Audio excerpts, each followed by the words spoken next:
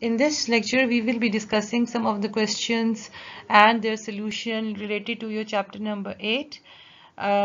These are just a few of the questions from your exercise and your problems. So it will help you to easily solve questions from your book. Some of the question I have taken from your book and some of the question from the other book, but the question you will see in the book are just like these questions. So it would help you to exercise certain different question and it will helps in your understanding. This is the first question. I have also given this type of question in your assignment, so please read it very carefully. And it is related to cost flow assumption. On May 10th, Hudson Computing sold 90 Millennium laptop computers to Apex Publishers. At the date of this sale, Hudson perpetual inventory records included the following cost layers for Millennium laptops. So there were two purchases. First one was April 9th, and on that date they had purchased 70 units at a cost of 15 per unit. And on May 1st they have purchased 30 unit at 1600 per unit cost. The total cost is 1,53,000, and the total quantity of these computers, laptop computers, are 100. You have to prepare journal entries to record the cost of 90 Millennium laptops sold on May 10th, assuming that Hudson Computing uses the specific identification method, and according to this, 62 of the units sold were purchased on April 9th and the remaining units were purchased on May 1st. The total 90 laptops were sold, from which 62 were from the purchase of April 9th and the remaining were from the purchase of May 1st. And secondly, if the company is using average cost method. Thirdly, if the company is using FIFO method or company using LIFO method. And the E part is discuss briefly the financial reporting differences that may arise from choosing the FIFO method over the LIFO method. This is the solution of exercise 8.2. In this, we have to find out that how much amount we have to transfer to cost of goods sold. Over here, we have find out the total cost depending upon specific identification method. Over here, we have taken 62 units from the April 9th purchase and 28 units from the next purchase, because they have identified that the total 90 units sold are the combination of them are that 62 units were taken from the earlier sale and 28 went from the later sale, that is May 1st. So we have multiplied 62 with 1500. That was the previous cost. 93,000 is the total value, and 28 units from the later purchase, that is 1600 per unit cost. Now the total cost adding up, we'll get the total cost of 1,37,800. Now the second part, cost the same journal entry would be passed in every transaction in every case, but just there would be a change of the amount of cost of goods sold. Now over here, then the second part, that is B part, the cost of goods sold value is 1,37,700. Now how we have determined this? We know that there are total 100 units in the inventory, and their total cost was 1,53,000. We divide 1,53,000 from 100 units, and we'll get 90 per unit. The 1 lakh, sorry, 1 lakh, we get 1,530 per unit cost, average cost, multiplying it with 90, because 90 is the total unit which were sold. Now the total cost of this cost of goods sold by taking the cost flow assumption of average cost per method is 1,37,700. The C part says that we have to take the assumption of FIFO. FIFO assumption is that we have to sold those units first which we have purchased first. Now the 70 units were taken from the previous purchase, and 20 units from the latest purchase. So ending up them, both of them, will get 1,37,000. The last is LIFO method, that says that we have to take the latest cost, the purchase, the latest purchase. Now the latest purchase is 60 units. So first 30 units, sorry, the latest purchase is 30 units, so we have multiplied it with 1600, and this the 1600 is the latest cost, and 60 units from the previous purchase, multiplying it with their consecutive whatever their cost is. Now the total cost is 1,38,000. So the LIFO will give you, majority of time FIFO will give you the highest cost of good sold. The last section or E part of the question is that what are the financial reported differences while using FIFO method of costing or LIFO method of costing. As we know that when we use FIFO method, we will assign the oldest cost to cost of goods sold and a higher cost to the inventory. So under the FIFO, the cost of goods sold is based on the oldest cost. Thus, relatively to use LIFO, as when we use LIFO method, we assign the latest cost to cost of goods sold. So as compared to LIFO method, when we use FIFO method, the cost of goods sold is lower, and the FIFO method will result in a higher net income, because we'll get net income after deducting the cost and other expenses. But if the cost of goods sold value is lower, so obviously it will give higher net income. So the FIFO method will result in higher net income during the period of rising prices, which will increase companies' net income, income tax liability. As it increases the net income, and when you have when net income is increased, you have to pay higher taxes. And in case of balance sheet, FIFO method reports inventory at most current cost. That means your inventory cost is higher when you are using FIFO method, and your cost of goods sold is lower when you are using FIFO method. And the LIFO method, as compared to that, when you are using LIFO method, your inventory cost is lower, and there is lower value in the inventory cost and the higher values in your cost of goods sold. So these are the two different methods when you are using different kinds of methods. So these are the financial reporting differences. LIFO method help you to in case of your income tax liability, because when you are using LIFO method, your cost of goods sold increases, which will increase your which will decrease your net income, and obviously the net your income tax liability is also at lower edges. Thank you. Now starting the second question, which is about appropriate method of inventory the company should follow. This question asks you that in what cases you should go for average cost method, FIFO method or LIFO method. Now starting the question, the warm-up shop sells heating oil, coal and kerosene fuel to residential customer. Heating oil is kept in large storage tanks that supply the company's fleet of delivery trucks. Coal is kept in huge bins that are loaded and emptied from the top by giant scooping machines. Kerosene is sold off the shelf in 5-gallon containers at the company's retail outlet. Separate inventory records are maintained for each fuel type. Which of the cost flow assumption, average cost, FIFO or LIFO, best describes the physical flow of the heating oil inventory? Explain. The coal inventory? Explain. The kerosene inventory? Explain.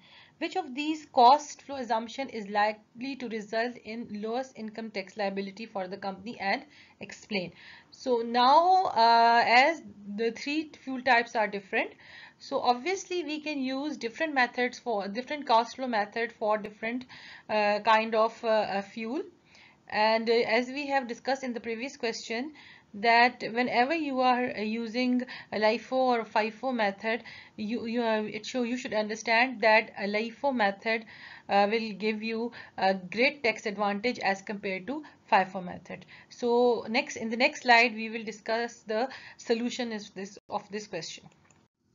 First of all, starting with the solution of this question, as heating oil is purchased and put into storage tanks, it mixes completely with the heating oil remaining in these tanks from the prior purchases. Prior purchases means that the previous purchases, the remaining the remaining oil from the previous inventories or previous purchases.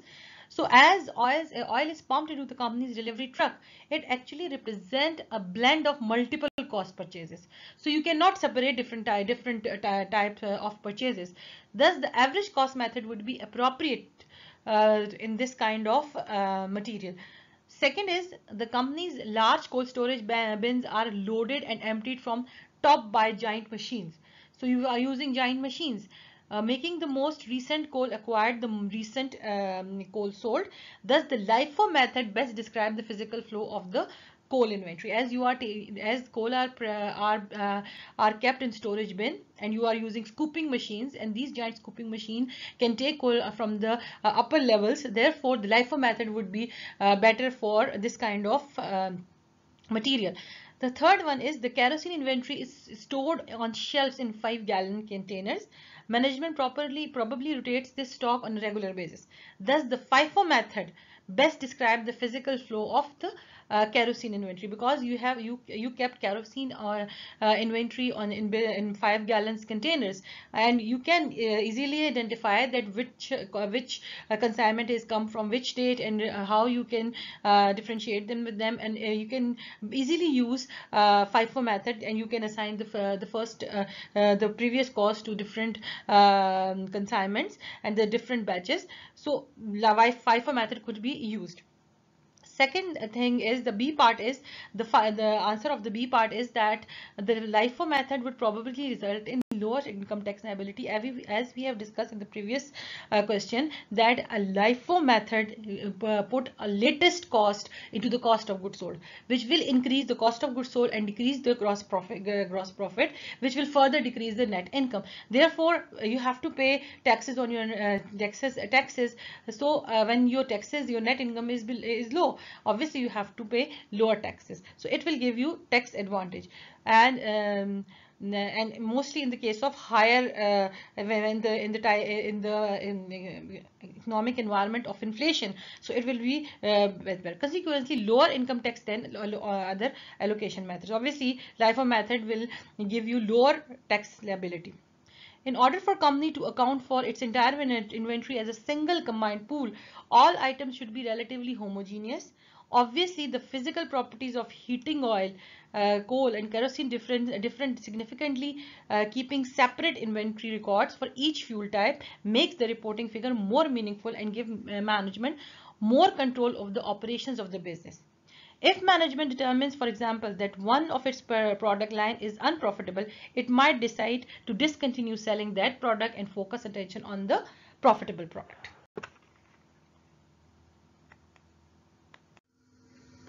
Now moving on to the next question, which says that Jensen Tire had 2 large shipments in transit at December 31st. One was 1,25,000 inbound shipment of merchandise. That means that these merchandise are coming from your suppliers and shipped, and on the terms are FOB, that means freight on board, December 28 FOB shipping point, which arrive at Jensen's receiving dock on January 2nd. The other shipment was $95 outbound logistic or outbound shipment of merchandise to a customer, which was shipped and billed by Jensen on December 30. Terms also, the same terms are apply over here, that is freight on board shipping point, and reached this customer on the January 3rd. In taking a physical inventory on December 31st, Jensen counted all goods on hand and priced the inventory on the basis of average cost. The total amount was $6 lakh. No goods in transit were included in this figure. What amount should appear as inventory on the company's balance sheet at December 31st? Explain if you indicate an amount of other than 6 lakh. State which asset or liability other than inventory also would be charged in amount. So you have to, if you remember, we have discussed the total amount of purchases and what things should be include while we are determining the value of purchases. As now in the next slide we'll discuss the solution to this question. Now moving on to the solution. Now the inventory, what amount of inventory which should report on December 31st? We will report 7,25,000, and the 7,75,000 includes the actual value of merchandise that was 6 lakh, but we have also included the freight charges of 1,25,000. This is inbound shipment merchandise, and these and because the terms of shipment was the terms were FOB, that is freight on board. Therefore, when your shipment is on the board, the transfer of title will be transferred to the buyer. Therefore, we will include 1,25,000 in the value of merchandise. But the other 95,000 was outbound shipment was correctly handled, because the title to these goods are now passed to customer, because the same FOB terms and conditions were applied over here. So when the goods were shipped, so they are not part of Jensen inventory at December 31st.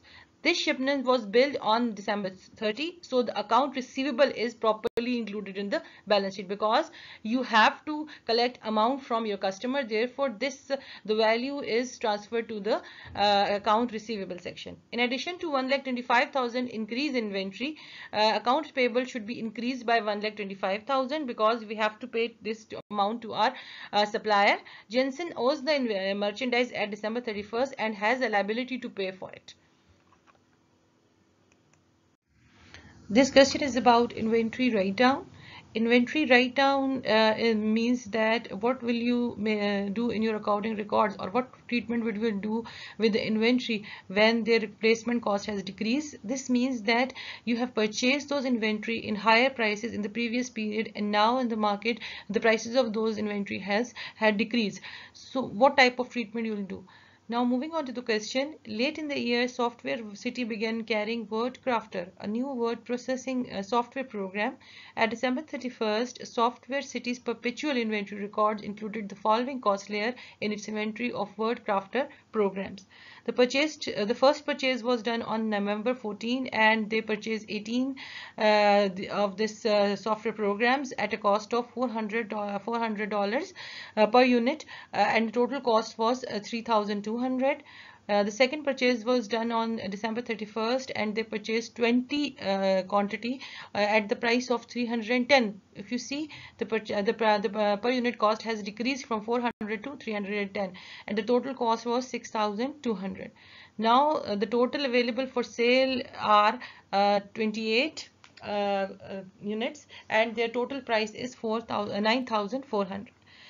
The requirement is that at December 31st, Software City takes a physical inventory and finds that all 28 units of WordCrafter are on hand.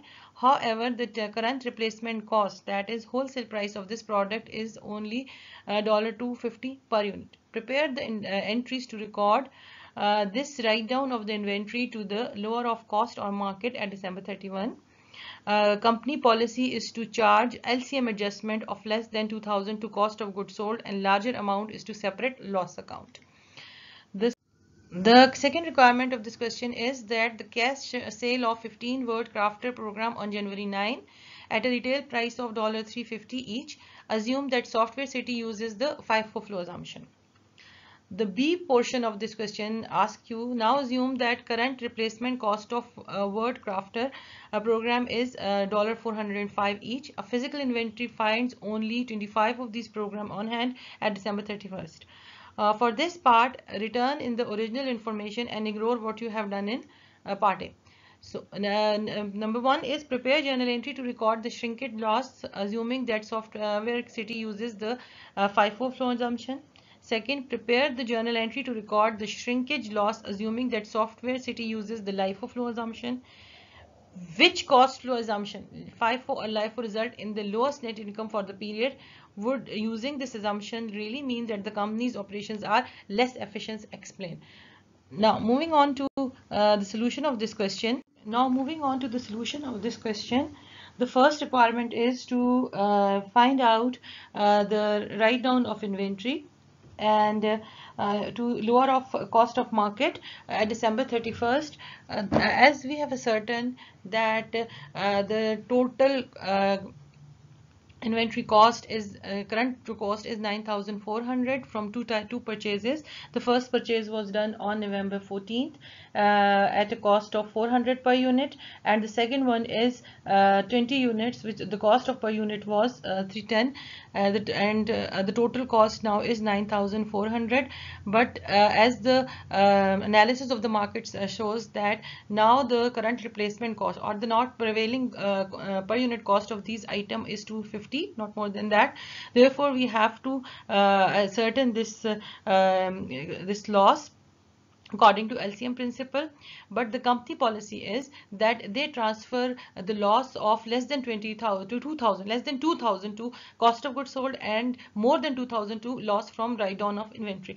So in this case, we see that the total loss is 2,400, which we have concluded from deducting the value of 7,000 from 9,400. 7,000 value is determined by multiplying the total 28 units with 250 cost per unit. Now the total loss is 2,400, and we have done the journal entry, and the journal entry is that a loss from write down of inventory is debited and the inventory is credited. To write down the inventory of 28 units of Wordcraft to the lower of cost of market. The second portion or second part of this A section is that we have to determine the cash sale of 15 softwares to Software City if they are using FIFO method. Now the FIFO method is that we have to determine the cost based on the previous purchases, but first we have to determine, or we have to pass the entry for the sales, and the per unit sale price was 350. So they receive cash of 5,250 because they have sold 15 units. So 15 multiplied by 350, that was the sale price. Now the total sale is 5,250. This is the entry of sales, but we have to determine the value of cost of goods as sold as well. In this case, we have determined that in the previous entry we have write down the cost of inventory to 250 per unit, and there is uniform cost to all the units. Therefore, if we are using FIFO, LIFO, average cost method, whatever the case is, in this case the cost would be $250 per unit of each unit. And so we have sold 15 units of Wordcraft programs. Therefore, we will multiply 15 with 250. Now the total cost of goods sold is 3,750. Cost of goods sold was debited with 3,750, and inventory is credited with 3,750. The B portion of this question asks us to assume that the replacement cost of Wordcraft program is $405. A physical inventory finds that only 25 of units on hand at December 31st. For this point, return to the original information and ignore what you have did in the part A. But this means that we have done with part A. Now we have to take the different assumption in the second part. Now, first thing is, we have to prepare the journal entry to record the shrinkage loss, assuming that Software City uses the FIFO assumption. What is the shrinkage loss? Shrinkage loss is actually the loss in which we have certain damaged units, or we have lost certain units. And there is because whenever you are in a kind of environment, if you are a journal store or if you are a company, it might be possible that certain kind of inventory item have misplaced or broken down or being being stolen by any of the employee. Therefore, we have to record these shrinkage losses as well. Over here now, if you remember the previous data, we should have 28 units, but the record says that we have only 25 units left in our inventory. So first of all, what we have to do is we have to record this loss.